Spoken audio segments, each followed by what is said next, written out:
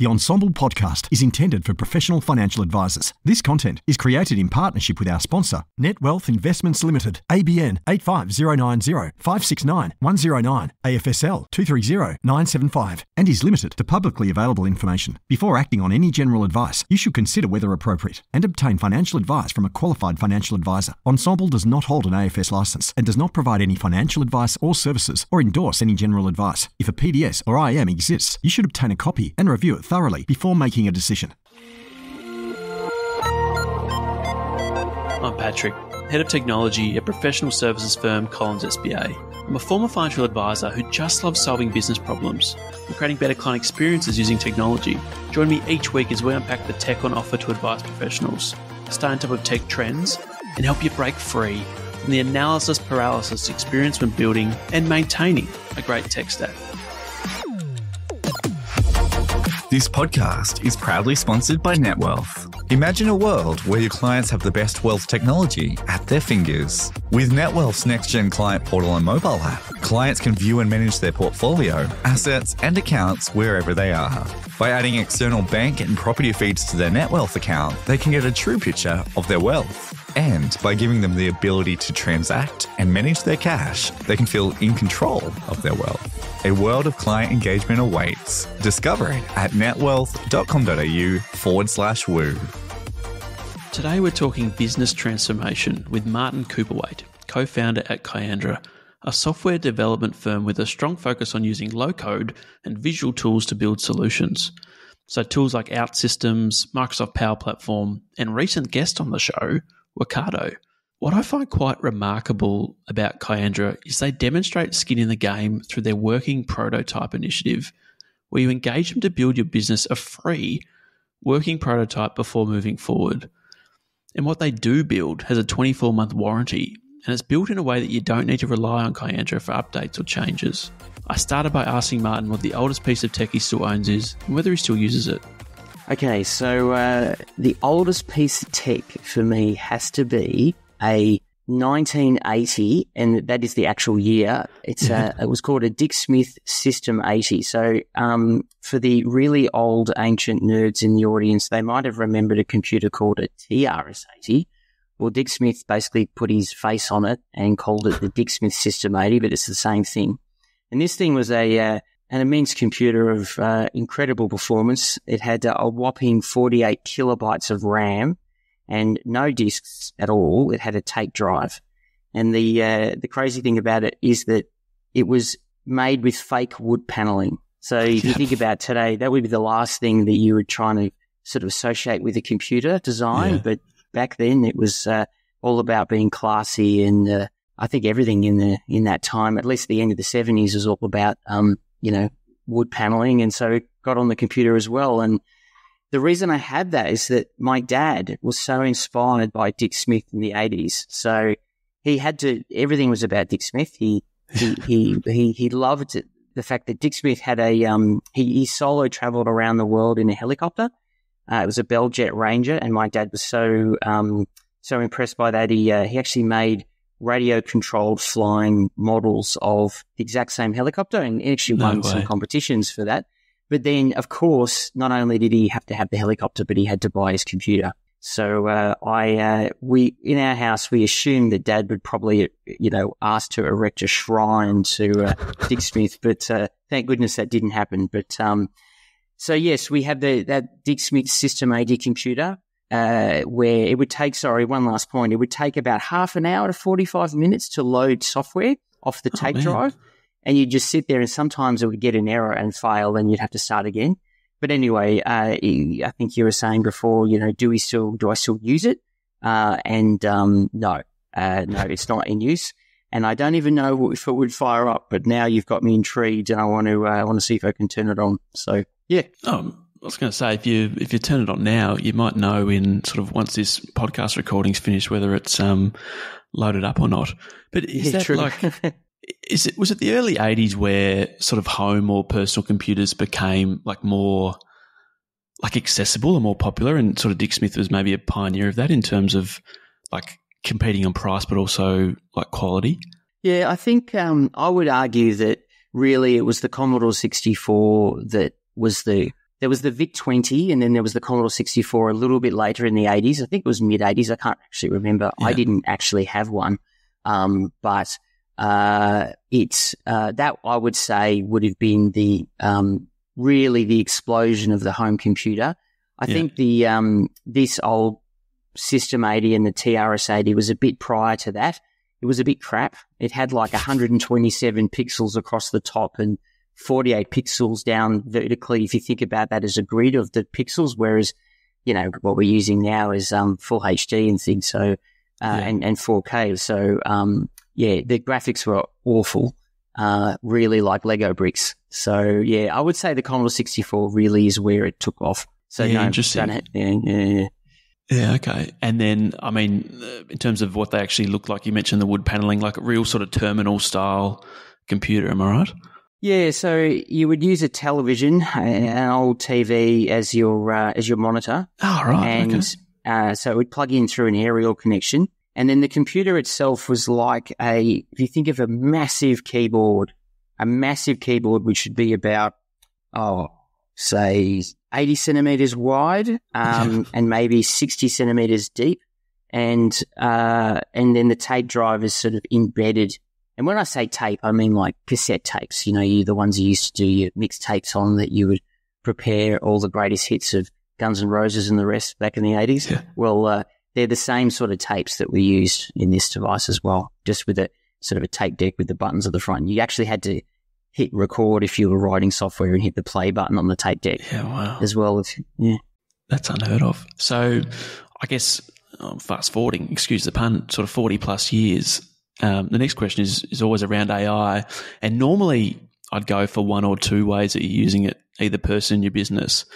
But as many as you can, Martin, how are you using AI in your business? Okay, so in the business, as opposed to perhaps what we might do for other clients, but if I say what I'm using in the business, look, absolutely ChatGPT to help edit and improve, ideate. It's just amazing what it can do. It really is your super smart helper. And as long as we're very conscious about only putting non-sensitive information into it, but there is still an enormous scope to get such benefit there. And I think in particular with GPT-4, the creativity, I mean, for example, just things like the other week I had to give an update to the company and Taylor Swift had just released her new album. Yeah. And so I said, look, here's my update that I prepared.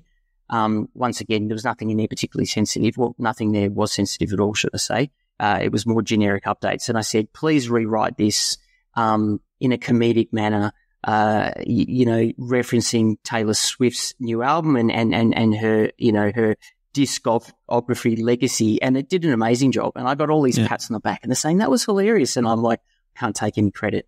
So anyway, so ChatGPT is just a fantastic tool for improving anything written. I just use it all the time. The other one is for us, because we build software and we in particular build software now primarily using low-code technology. Low-code technology has improved to such an extent that AI is now deeply embedded in those platforms.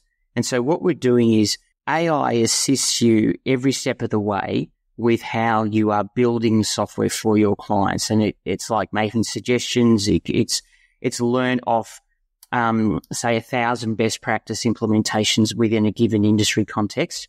And then because you're building business software, even though there's lots of aspects that you might implement that are unique to your business, in a lot of the way, the core of what the structure of these applications across the business domain, there's a lot of similarity. And so really this assistance that you get from these AI tools embedded in those platforms, is amazing. Like you can understand the context of what you're doing. It can suggest, you're doing this. Do you think you should, like, for example, if you're building something to manage users, it will say, right, well, do you want to implement role-based security? Yes. Okay, bang, it does it for you. Then you spend more time just tweaking what the AI helped create and less time building things from the ground up. And that really is that shift now. It's about leveraging AI, it providing ideas and helping implement, and then you just adjust those ideas as opposed to continuously now having to build it all from the ground up. And it can help make smart decisions and really help you, keep it fast paced, because one of the key drivers nowadays, especially for when you're building software, is projects in the past that, might have taken 12 months. That's just unacceptable now. And so we're really looking at delivering it in 6 months or 4 months. And so when you're making people work quickly, and there's still many human aspects, AI can help make the smart decisions there. Other ways, Copilot for transcripts is huge for us in meetings. The other one too is, once again, even though you might be building software with these tools, there's still aspects of where you have to, for example, define and describe the requirements. And that's often done in the form of what you call a user story. And so AI can help generate those user stories very rapidly. And likewise, when you've built something and you want to test whether it's working correctly against what you need it to do, then you create something called acceptance criteria. That means and then AI can help generate the acceptance criteria too, based on the user story that it helped generate too. So really what it just means is you're spending so much less time generating text in whatever form. AI can help create a lot of that, and you're spending more time perhaps just editing and tweaking. They're probably the main areas, I would say, at this stage. That's amazing. I really resonate and I'm really excited by that user acceptance example there. Like being able to say, does this hit the brief that we promised? We're talking about sort of 12 months becoming 4 months or 3 months, but it's still a long time if you think about 4 months ago.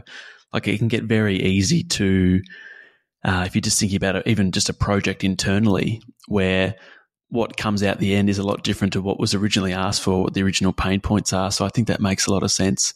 And even this week, we've got OpenAI announcing GPT 4.0. So now, if anyone hasn't seen that update or is unfamiliar, basically turning or bringing AI into giving it vision capability. So essentially opening up the camera on your phone or your device, and it's reading and viewing essentially live video and now responding as well in a really natural way. Like, do you see, in terms of that coming to fruition, do you think you're going to embed something like that maybe this year in terms of the speed of development for AI, maybe starting internally but then rolling out to clients or businesses? Oh yeah, no, we'll be starting right away, like as soon as we can. It's just, it looks awesome. We have a project that we built that incorporates handwriting, and this will be an awesome augmentation of that. It just looks awesome, and they've only just released it, so we've got a team who's jumped straight on it now.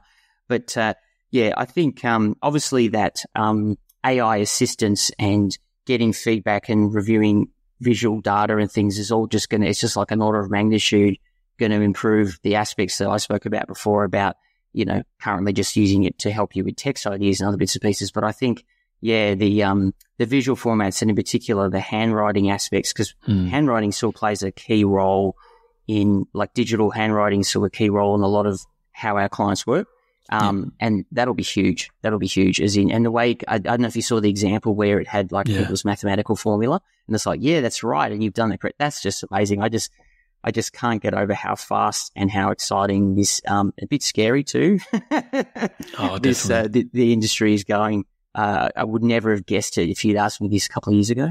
Oh, no, I'm with you. And I watched a few demos yesterday as well, and it was, I think, acting as like a real-time translator for two people. I think it was someone speaking Italian and English, and then straight into, it helping a father and son with trigonometry homework, but then acting like more like a guide or an actual tutor or teacher rather than actually just saying this is the answer. So actually trying to help that student with the homework, and responding like in a really quick and natural way, to the point where, like, you have the person operating the AI literally just interjecting when it wants to change the subject, or just go, we've got enough information, what's next? So, but responding like quicker than it takes for, a record to process when you hit save in Salesforce, for example. Like, it's just crazy how much sort of processing power it has.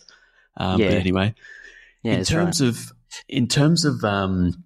today, it really is a special on business transformation. And that is, I don't think there's anyone better than someone like yourself to sort of take us through that and discuss it. So, Kiandra, can you take us through the origin story? I know you've been in business for 30 plus years, so how it came to be and how you help businesses today? Yeah, so, all right, so it all started, for me at least, when I was around, I think it was about 6 years old, and what my dad used to, we used to trot down to the store. What was it called? I think it was Radio Shack was the name of it. Okay. Yeah. And they would used to buy on these stands. You could buy source code, and it would be like, there's this cool game. It's called Meteor Mission, and you had to, rescue these astronauts that were stranded and they were being bombarded by meteors. And for the TRS-80 but you weren't buying a tape, because that's what this computer took. You bought the source code, which you would then take home, and over a period of weeks or months, you would type it in, and eventually you would get a game. And so my dad used to give that for me to do. And when you're 6, you don't really question it. Your whole world is as your parents sort of create for you. And I loved it. And I did an awful job. I obviously had probably more typos than correct code, but slowly plugging away, I'd eventually get the game in there, and it would take me a long, long time, but I would get there. And then I really got this awesome sense of accomplishment.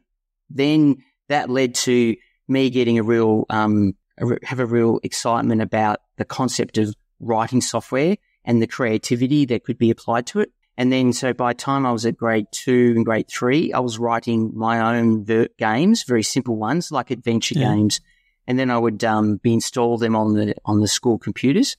And so you'd have like a computer room back in those days. And at that stage, they were Commodore 64s. And I would have, I would write a game and install it on there, and the kids would be playing my little game as opposed to doing the schoolwork. And so I had a kind of a love-hate relationship with the computer teacher. And, all the other kids were out playing sport, but nerdy Marty was writing games on the school's computers. And then, anyway, so that aspect of really of loving of computers and software led to me in high school doing everything and anything in relating to PCs, you see. So by the time I'm in high school, PCs had really sort of arrived on the scene. And I was fixing my own computer, fixing friends' computers.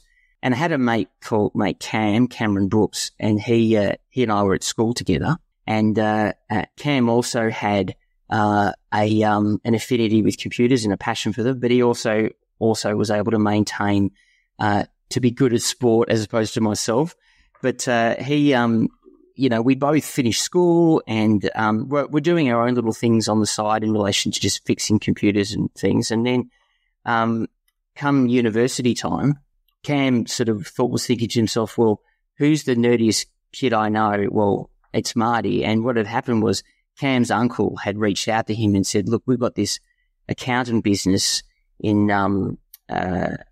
Surrey Hills in Melbourne, and they need to implement, they want 3 new computers, and they want them to share files and print to a shared printer and things. And and he hadn't done anything like that before, and to be honest, either had I. But he contacted me because, as I said, I was the nerdiest kid he knew, and he's like, do you reckon we could try and do this one together? And I'm like, yeah, that sounds awesome. And so we did, and somehow we pulled it off, and it worked. And and then we and then they told another business, and then we did another one and did another one. And so anyway, and then we got to this point where we were like, okay, we really need a name now, and we probably should create a business, like do this properly. Because at this stage, we was just a couple of kids doing work within this, these accounting businesses. And at the time, we were, we had the most boring name that we were thinking that we would use, and it was like, we want to call ourselves System Solutions. So off we went to to register the business name, and I can't remember the name of the place where you used to register, but let's just say the place where you registered business names. I remember back then it was like $70. And I went in there and there was like an old green screen computer, and this was the early 90s. And I typed in system solutions, and the green screen computer said, yep, that's okay. And then I got in the queue. And at this stage, I remember I was running late for an exam, and I got to the front of the line, and I'm quite stressed about this exam. And there was this lady behind the counter, very intimidating woman, smoking a cigarette. And she's like, you can't have system solutions. It's too similar to these other names. And I was like thrown. The computer had said it was okay, and I've got this woman who clearly wants me to hurry up, and I want to hurry up too, and I was sort of froze. And she looked at me and she said, well, what's the name of your street that you live on? And I said, oh, it's Kiandra. And she goes, that'll do. Bang, bang, done. And didn't even ask me if I was okay with it. And so Kiandra System Solutions was born. And then, subsequently we sort of realised how daggy the system solutions part was, and I apologise to anyone else who's actually got a business with that name, and sorry, no offence, but for us we thought it was pretty daggy, and so we just went with Kiandra. And what we'd found by that stage is that other businesses had names like Data This or Tech That, and it was a little bit different. Obviously, today there are so many awesome, cool, different names, especially in the digital agency space, but back then, everything was Data Tech or Core Business That. So, yeah, for us, we were a bit different being Kiandra. One little interesting extra point is that we found out a little bit later that, so it was Kiandra Close that I grew up on, and that's obviously where Kiandra came from. Now, we had learnt that, in one Aboriginal language, because I believe, and please, if I'm incorrect, I do apologise, but from what we had been told, that in one Aboriginal language, it meant my little home. And, we looked at them and we go, oh, that's so lovely. And it's great to find that out. Not that it was a driver at the time for us to name the business that. Once again, it was the smoking lady. But, but we were like, wow, that's really nice. We knew that there was Kiandra, which is a town in New South Wales. And there's also Kiandra Nursing Home, which I don't think it actually is in New South Wales. So once again, the my little home thing, it aligns really nice. But then we found out later that in a different Aboriginal language, it meant sharp stone used for killing. And we were like, uh-oh. And so, but by that stage, Kiandra, we had sort of lots of clients who were going for quite a few years. So we just sort of left the name as it is.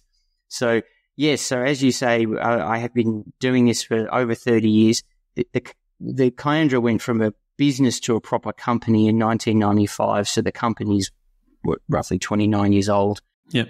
And it feels so strange to me now. I mean, I feel the same as I did at 25, but I just turned 50 last month. So, it's such a weird feeling. And doing kind of the same thing for so long, I don't know if that's good or bad, but, it's certainly been an interesting ride. No, I think you're one of the few people that knew what they wanted to do when they were young and then actually followed through with it. Like, I think it's really, really cool. And I love that origin story of how the name came to be.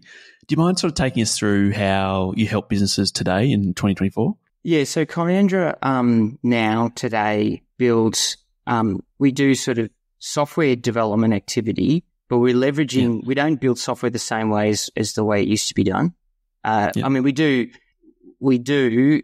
in the use cases where it's required, but more and more so now the industry has really transformed. And so, yes, we're doing sort of typically significant transformation projects, and it's where an organisation has really decided that they want to really differentiate, take a leap forward and be really unique. And usually it's in an area where most of the others that they would compete with are all using the same software tools and much the same way, and they've really had the courage to do something different. And for them, it's really about driving a much greater ROI and much more growth, or dramatic efficiency gains that usually is the spark, or a whole new initiative such as a startup initiative. Now, it doesn't need to be your normal cliched startup where it's a couple of people in a garage with an idea. It can actually be a large organization who wants to start a new initiative and they want to run it with a sort of startup mindset, and then they'll get us to help with that too.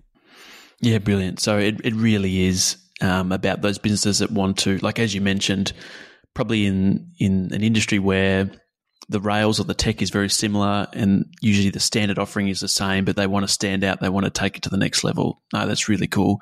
I mean, just on that, do you have any projects that you're really proud of or ones that you have on the go at the moment that you're particularly excited about? Yeah, so one I'm really proud of because of its significance to us and our survival, I'll just talk about first. So as I mentioned before, Kiandra started in 1995 as a company, and we've done quite a few things. Like Kiandra used to do sort of managed services and sort of full end-to-end IT as well as security services as well, as in IT security.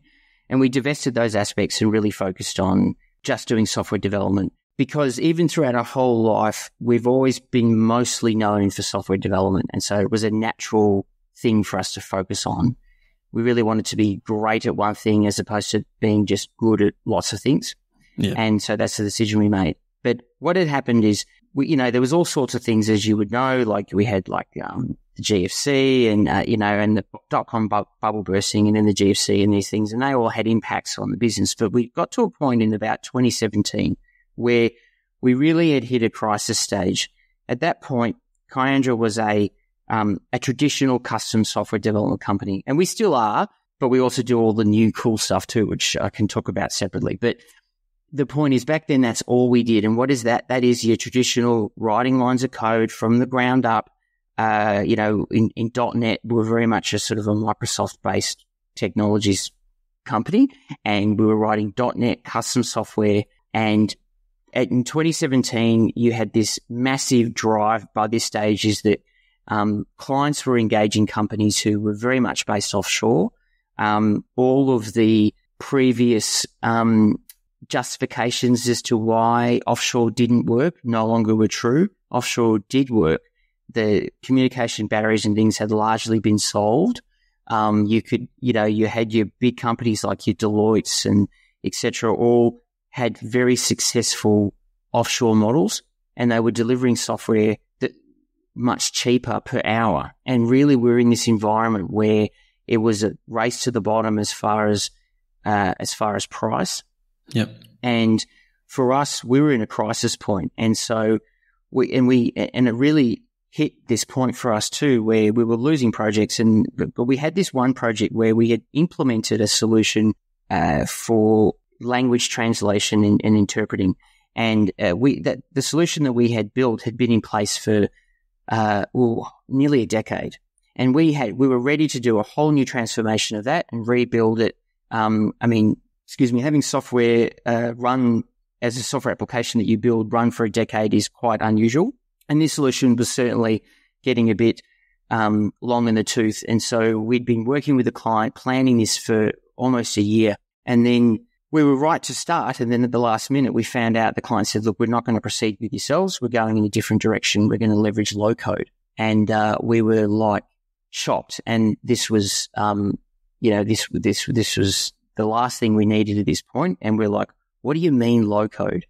And they said, well, we're going to be using this technology called OutSystems, and we're going to be going with this other company to implement it. And they had put in a quote, as in this company with using OutSystems had put in a quote that was roughly half our price and roughly delivered in about a third of the time. And so we were like, this is awful, but we need to get our head around what is this platform. And so, we got OutSystems in, and OutSystems then demonstrated to us this use case where in 15 minutes, they built in real time for us a basic CRM system from nothing. And so they would be like, right, you would have leads and opportunities, and you'd have you'd have accounts, and they would just drag, drop, bang, bang, bang, bang, bang, bang, bang, all done in real time from nothing, building this out. And we were just blown away. And, and I spoke to the tech team about it, and they'd said, look, we'd looked at this technology years ago, but they hadn't felt it was ready. But we then did a real significant assessment, and we really had seen that as of that point. So from our perspective, we certainly could see that it was enterprise grade, and you could build the same systems that we would otherwise have been building using sort of traditional methods, but much faster and overall much cheaper. Now, obviously, someone might say, well, hang on a minute. When you build software yourself from the ground up, you don't have this license cost. Well, that's true. But when you deliver a solution leveraging a platform in low code such as OutSystems, well, then, yes, you have a license cost, and that sometimes can, not be insignificant, but your services cost is way less. It's way less. So your overall cost is way less. And so anyway, we've obviously lost this project. We've now learned about OutSystems. We became OutSystems partners. Now, we'd also recently around that time lost a pitch to Primacy Underwriting Management. So they're sort of, I think they would be Australia's leading crop insurer. And they, and we had pitched our typical solution. So they had a large transformation activity they wanted to undertake, and we pitched it in .NET, but we were too expensive. We were going to take far too long. And so we were like, right, hang on a minute. And we contacted them, and we said, would you be interested or prepared to allow us pitch again using a different approach? And they graciously said yes, and we did. And we pitched that together with OutSystems because we were fairly new to the platform at that stage. And then we won this digital transformation with Primacy. Mm-hmm. And for them, what we were able to do with OutSystems is that for Primacy, for them, it was around, in their market, a competitor might go to market with a particular product, and they would typically, if they moved heaven and earth, they would perhaps get to a point where they could release a competing product maybe in a month. Now, that month is a very stressful, high exposure period. What we did is we were able to build a fully dynamic and flexible product generator that could respond and create their own version of a product in response to something in the market within hours. Oh, wow. So you've gone from a month to deploying new products to the market ready for purchase by, brokers / customers within hours and, instead of weeks. So, and that kind of massive automation is the kind of projects that make the biggest difference. And then the other one, then it had, other aspects like, automating approvals, very granular, testing and system to make sure there weren't any mistakes or issues with claims or, with claim calculations, because errors in claim calculations could have a massive impact, as you can imagine. And so, rollover processing was 16 times faster with this system. And we actually facilitated 13 times more business in the first year of going live with the new system than it had before. Now, there was nothing inherently wrong with their previous system. It was just that modern platforms now can make such a massive difference. And I really have to hand it to Primacy, because they had the courage to engage and do such a project leveraging this technology. And I believe they were certainly amongst the first in Australia. Now, many companies have done it internationally, but Australia is a bit of a laggard as far as, taking on new technical initiatives. They like to, and it was hats off to them, and it was a great success. The other thing too is that the way we work and what we did with them, and we do this with the clients, is unless they specifically don't want to, we fully enable their internal team as part of the implementation, so that when we've implemented a solution, they're not dependent on us. That's a critical thing that we do. And the thing is, low-code platforms are easier to use in a lot of ways than traditional software development. So you can train people of different backgrounds. Obviously, devs take to it really easily, but then we've had great success training, for example, business analysts and other people to be great developers too.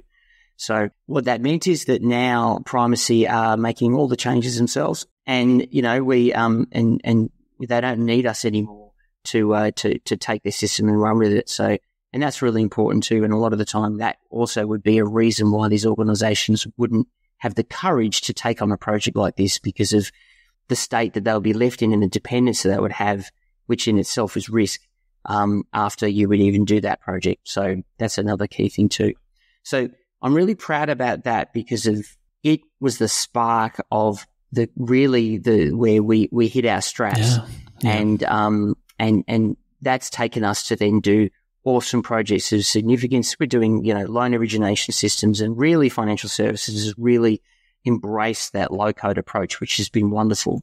The other one I just want to mention, I think that I'm really proud of, is back in 2009, we actually built a platform for note taking that was used by physiotherapists to do clinical notation. And back then, iPads and things, I don't think if they existed, they were brand new. I can't remember when the iPad started, but it was really radical to use a sort of have a digital pen and to write notes and things at that time. Now, fast forward to today, and that product originally was eNoteFile, but it's now actually morphed into a product that's called Noted, so Notud. And Noted is a successful company in its own right, and it's actually really been used by financial planners. So and I think it was an unexpected direction of it, and it was driven, I think, a fair bit too by one of the shareholders of Noted is a financial planner, and so I think his needs have really driven that. But fundamentally, from what the way it's described to me, financial planners they're using Noted to take notes during client meetings, information sessions, professional development activities. They can directly file those handwritten notes against the client contacts, say in Xero Practice Manager or in their personal PD folders. But a lot of time too, they're creating sort of financial structure diagrams and illustrations to explain concepts to clients and staff, not just handwriting. And the platform allows them to share that instantly. And then all of that gets automatically filed with the client's records and eliminates any need for scanning or retyping. And then the whole lot is audited, right? So, ASIC requires these file notes for every client. It receives financial advice. So having a secure backup and audit trail is critical. But what's been really cool with that too is that AI has fitted really nicely into that, because it can then interpret all the handwritten notes, interpret the diagrams, and with this, GPT-4o, that looks even more cool as to what we can do with that. So, so I'm really proud that, Noted could start as something for clinical notation in the medical field, then move right into for financial planning, and really how that platform has developed over time. So, I will, if anyone wants to take a look, Noted's not Kiandra, so they're separate companies. So, but just, I'm really proud of what they've done with that. So if you go to noted, notud.com/financial planners, no spaces, all one word, have a look. But that's something also I'm really proud and excited about where that's gone. Yeah. No, that's amazing. We'll put the link to that in the show notes. I think just picking up on, in particular, your first example, like it was so clear that business, that you had understood what that business needed. They wanted to work with you, but it was just, I guess, came down to, the cost and the speed of delivery, as well as maybe the increased risk of tech debt becoming a thing. And the other thing that's really clear too is you've actually transformed yourselves, which I assume makes it really easy, or a lot easier, to then go through that process with other businesses or your clients, because you've been through that process yourself and you've reinvented yourself and changed the way you do things. Have you got any sort of comments on that? Yeah, so it's been really interesting. So you're so right. So low code has, not only did it transform the business, we had to learn some hard lessons along the way around its implementation, because low code could be really fast, but humans still have to do human things like agree on what the requirements are, agree on, and the key thing is making decisions at the right pace. So if you can imagine, if you were doing in the past at sort of a transformational project in an organization, and just say you earmark that you would do it over 2 years in the past, and you'd have a few releases. We used to call them, I think, milestones back in the day. So, there'd be phase 1 or milestone 1 and phase 2, milestone 2, and these releases would all have subsets of features and things. You might start with your MVP and go from there. You would work at a certain pace, and the organizations would largely be okay to keep up with making the decisions as they're required. But what we have found is that if you're using a tool that allows you to develop twice as fast, up to 10 times as fast, depending on the context, because you can drag and drop, and it builds out so much of it for you, you then have to really get a rigorous, structured, high-speed decision-making framework put in place. And that really is around, deputizing people at different levels of what decisions they can make, what can't they make, providing information at the right time in advance. Otherwise, you have this process where work sort of stop, start, and then that drags it out. So really understanding how to manage and put in place and help clients with decision-making frameworks to align with the transformational activity was a learning that we found. Because going into the project, we didn't realize to what extent that would be an impact. And now we've done it enough that we really understand how to put it in place so it's not too difficult. But yeah, that was certainly a big learning. And balancing the human aspects at the right time with the right pace. The other thing is that a lot of the time too, even if, say, the human element means that your original project may not be as delivered as fast as it possibly could be, i.e., there's a difference between, say, you've got a couple of devs who know completely in their heads exactly what they need to build, then they can smash it out so fast using low code. Alternatively, you're doing a solution that requires 10 different stakeholders to be involved. That inherently will take a bit longer, even if the low-code platform is not holding you back. It's still way faster than traditional development, but the real benefit is that once you've implemented the solution, the time and cost of pivot, as in it's inevitable that something will happen in your market, or you'll have an idea, or a customer will need something, or you'll have an opportunity where a particular client wants this particular integration and you need to implement it fast. And the time it takes to implement those changes, that's where the speed we see ourselves is 10 times faster. And so when you're investing in that platform for the long term, you really want to be thinking about not just how long does it take for me to get there at the start, but then how quickly can I make the inevitable changes, but I don't know what those changes are yet, but I want to be able to pivot. And you mentioned before about tech debt, and sorry, there's one last point I really should mention, and that is that the cool thing about these platforms is that they really insulate you so much from tech debt because you've essentially configured them how you want them to work, and then they update and improve themselves over time with updates and things. But your application, you don't have to do anything to facilitate that. It just updates itself, and that's a huge benefit because normally you custom build something, it would then have all of these things that you would leverage that would, say, be no longer in service or no longer supported, and then you'd have to refactor or rebuild these aspects, and then eventually you've just got to just throw it out. And you really are insulated from that so much now when you build the same custom solution but using a low-code platform. I'm with you. This is why I'm such a big fan of tools like low-code tools like Wakado, which is sort of how we connected, and that was sort of my sort of debut episode. But because they're always releasing new functionality, they're always ahead of the curve. Like you're really just standing on the shoulders of giants. And this is the case with, like, we're massive users of Salesforce as well. Like I use Salesforce Flow, which is a visual canvas of either screens or back-end automation. So, record triggered automation or scheduled automation where they do releases like 3 or 4 times a year in terms of Salesforce with big new things that I can just jump in the day it's in our org and start to use those features. Like you actually, you can enhance the way you do things really quickly. And with tools like Wakado as well, you can really easily sub out. Like if you're integrating with other tools, like for example, we use Stripe to process all of our payments. If something better comes along, I can quickly jump into Wakado and sub that out for the next best thing. Like it means you just don't get left behind, or the risk of getting left behind is far less than if you went at it alone. Yeah, no, you're so right. And look, for us, obviously, we're Wakado partners as well. And I think for us, from a low-code aspect as well, because Wakado's low-code, and yes, our systems too, for us, we've really gravitated, because of our custom software development history, we gravitate towards tools that give us, the most extensive custom canvas that we could imagine. And so for us, that's why we've chosen our systems, because it gives us really that kind of, you can do anything in a business context.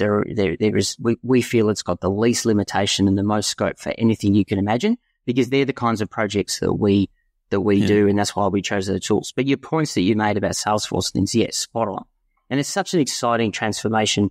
It kind of makes sense, because software originally used to just be lines of code without even a graphical user interface. Yes. And then, when people started using Windows 3.1 or Mac, and obviously I think I may have angered a lot of people because they say you should have said Mac first. Yes, that's true.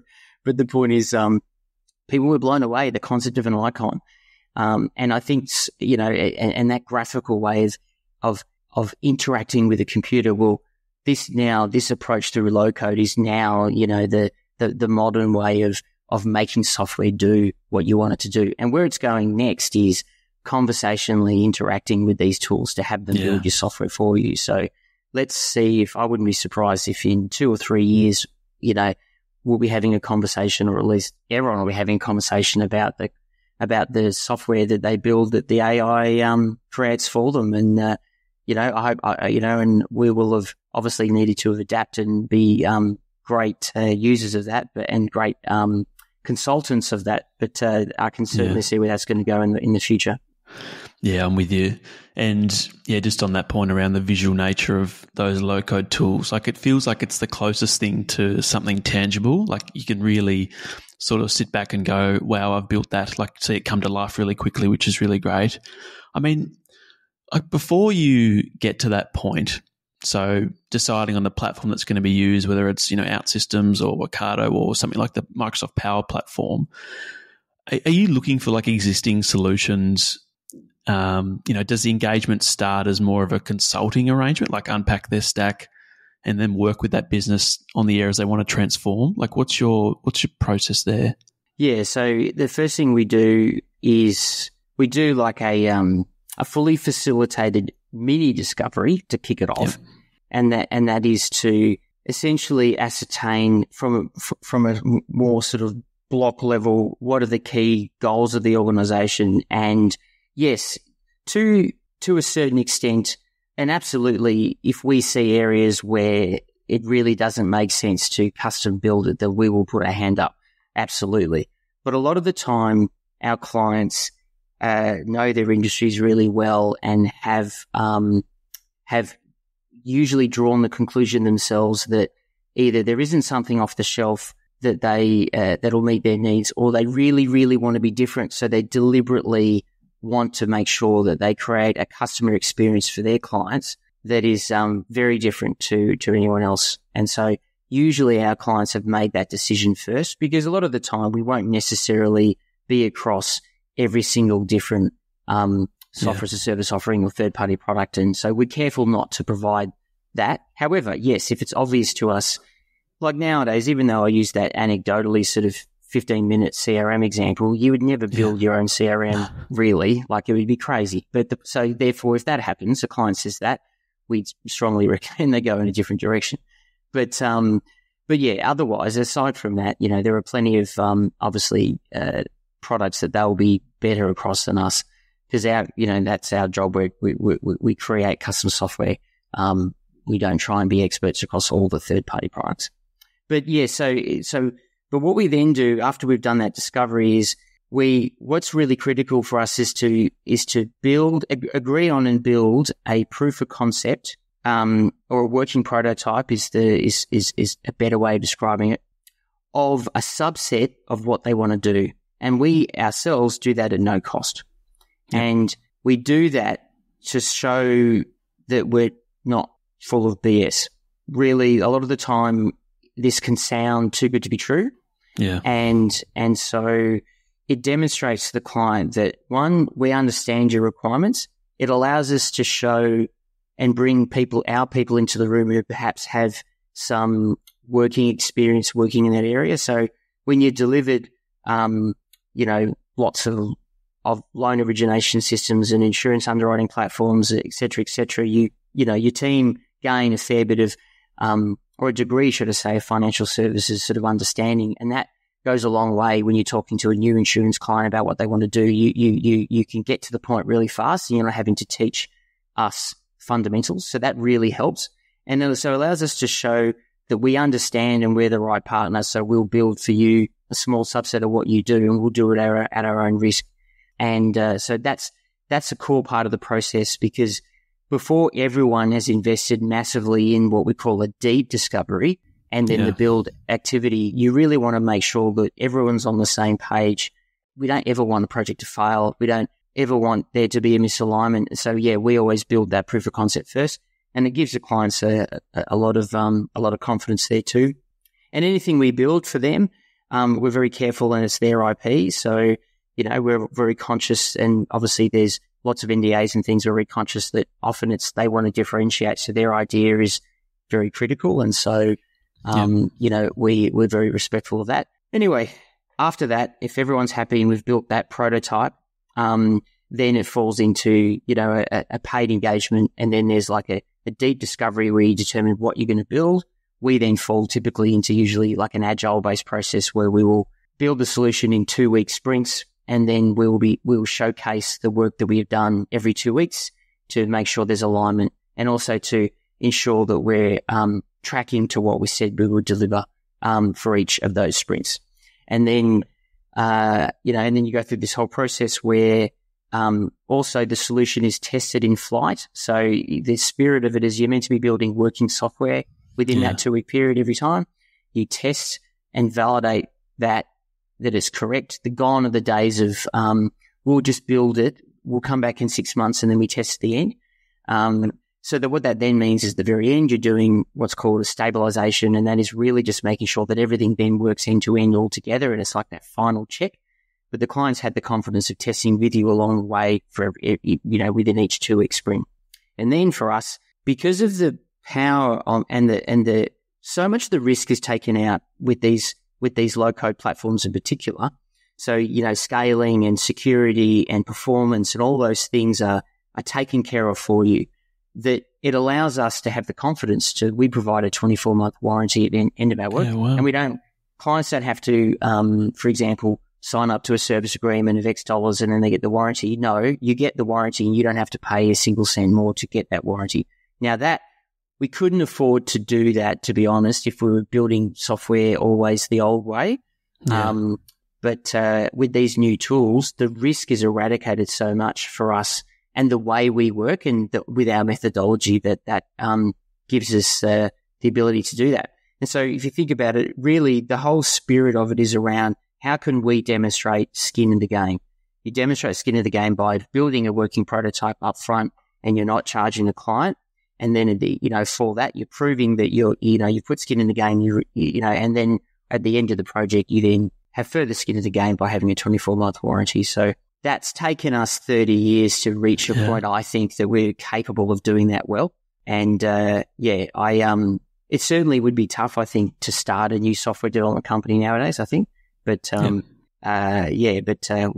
had plenty of lessons learned that's led us to the point that we can do that. No, I love that. I think that's two pretty unheard of but incredible initiatives. Like the working prototype initiative it's just like, as you were saying, like you've got to trust the process, but there's always that hesitation of, I feel like you've heard me, understood my requirements. The next step is show me. And the fact that you can do that without, I guess, that other business putting more skin in the game or the leverage being sort of outweighed, I think that's really incredible.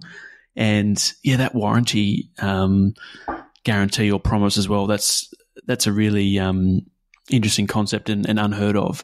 Would you sort of attribute that to, like, you've got a 92% repeat business success rate?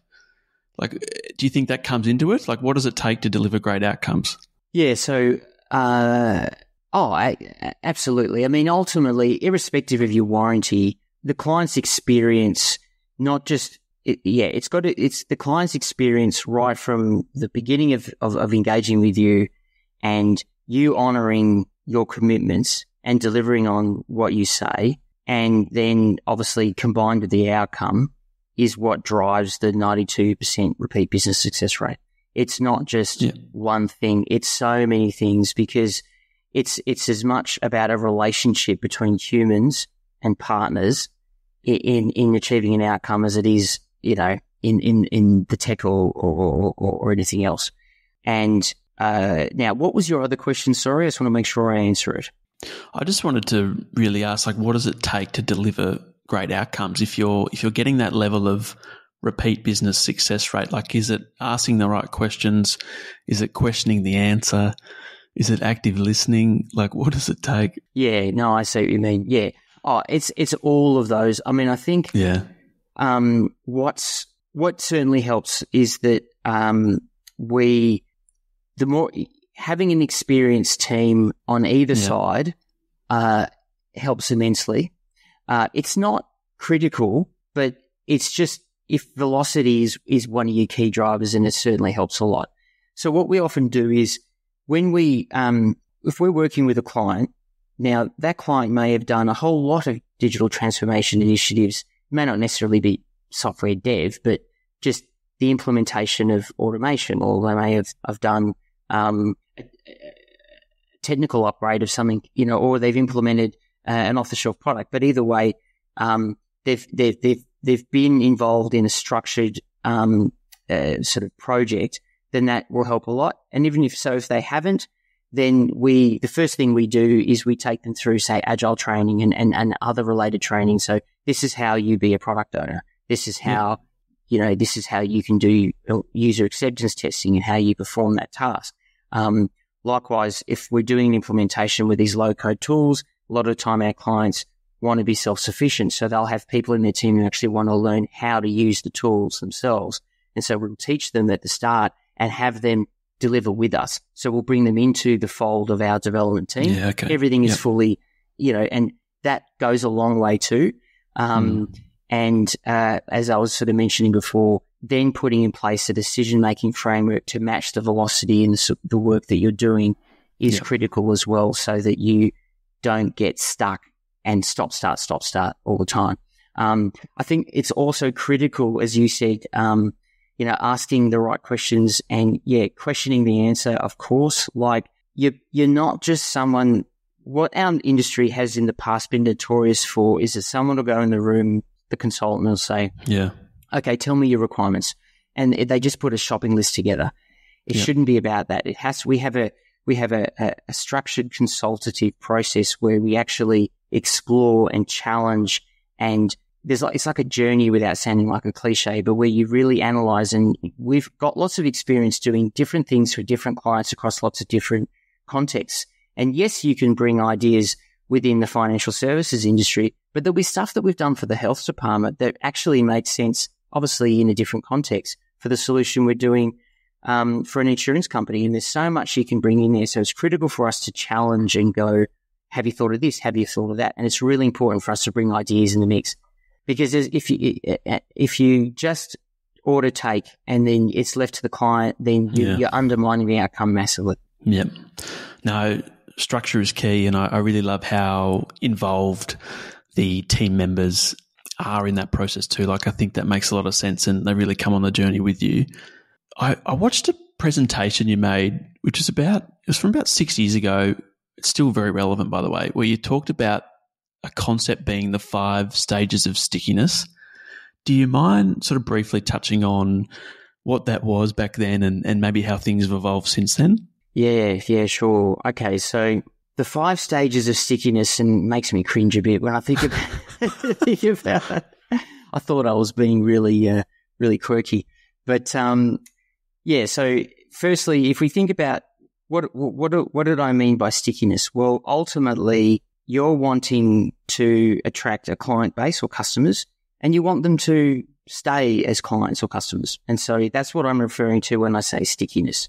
Now, 6 years ago, the concept of people self-serving information in relation to their engagement with your organization wasn't particularly common. So back 6 years ago, you'd have a website. The websites were often a brochure for your business, and then you'd have a contact us form and things. But a lot of the interaction with projects and how they're going and or the work you're doing and things, so much of it was done over the phone or in person, or sending reports back and forth through email and things.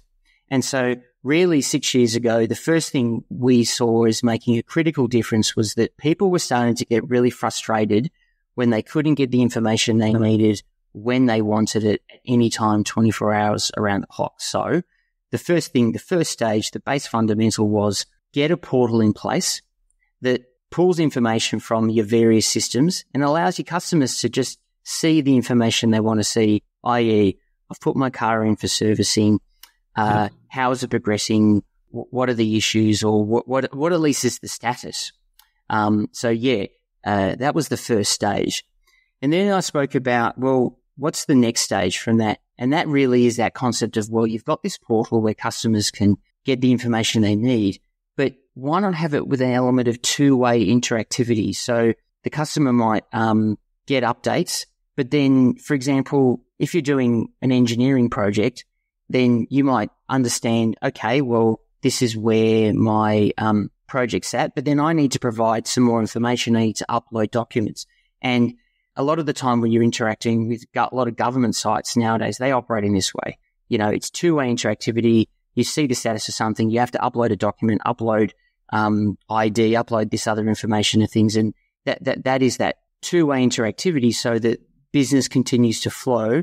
And the first one, the stage one, was around giving customers access when they need information. But stage two is also ensuring that the business can then request information at the right time too. So meaning that you're really trying to remove that barrier so that your efficiency isn't impacted. And then the third stage of stickiness was where, okay, you've got this portal and it's got two-way interactivity, but then have something which is rich and really, for example, has rich functionality that drives greater sales. So, for example, whenever you go on a site and you want to get a quote for insurance, and then there's a whole quote builder and it takes you through a whole process and you provide information and ask you questions and you respond, and then those responses take you down a different path, and together collaboratively with the portal, you reach an outcome at the end that you can then instantly buy. That's really that context-aware interactivity and trade that you're driving. And so that is that's probably the most common thing that you would see now.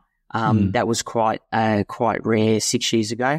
And then that's 3 of the 5. Now, if we're talking about number 4, there was really around, and this is where Ricardo can be great. Yeah. But really putting in place direct business to business connectivity. Yeah. So that, for example, if you're an organization and you sell a product, but you know that when you sell that product, you have to order yourself from a wholesaler or something, widget A, B, and C, automate the whole thing. So you have integration from your company to this other company, and so that whenever orders are facilitated, all of the chain throughout the order process and the sort of the distribution chain is all automated, so that order triggers that order, and therefore that once again is just driving growth and massive efficiency gain. And there isn't a scenario where then you have to have, administrative people then go and manually order something. And so that is driven. I mean, a massive example of that is like Amazon. I mean, Amazon do this obviously brilliantly, and and people would scoff Amazon years ago, but look at them today. And then the last one, which companies like REA, so realestate.com.au, do really, really well, and that is that you imagine that, say, for example, if you're an organization and, using a real estate example, say you provide real estate listings, but then imagine the best way to keep, say, real estate agents engaged and dependent on you, as for want of a better phrase, or sticky.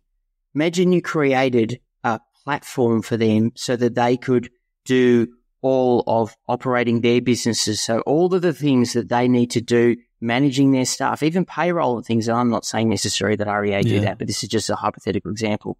you create the fundamental software tools that allow these businesses to operate, and a lot of franchises work in this way too, as in modern ones, then they're utterly dependent and they're utterly sticky, because if you've created a software tool to allow these real estate agents to fundamentally function, then the process of them moving away from you is so difficult.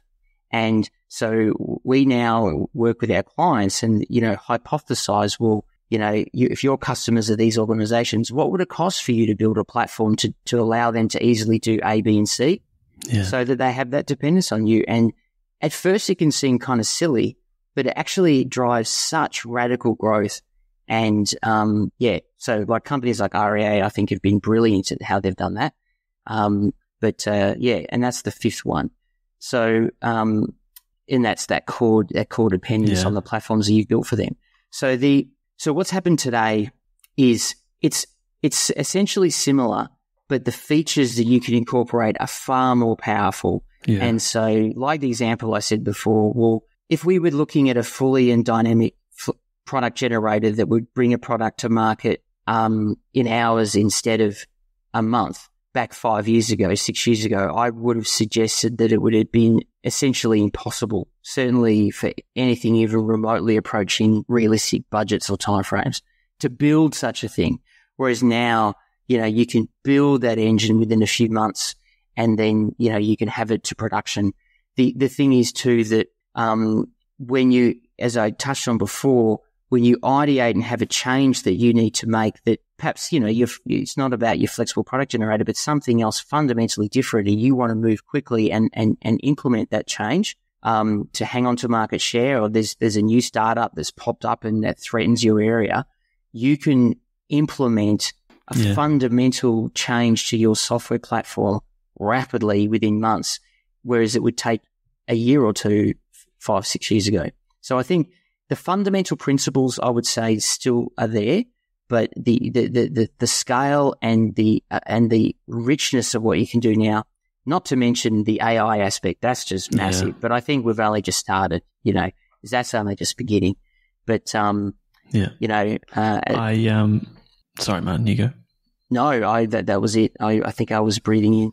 Okay, sorry. No, good. No, I think all of those stages still resonate really strongly with me. I would argue that a lot of financial planning firms are probably still at stage 1, so that read-only portal. But I'm really, really intrigued by stage 5, which is basically, you become the business rails for your clients. Like, it doesn't get any stickier than that. Yeah. But no, a really insightful discussion. I really love that framework.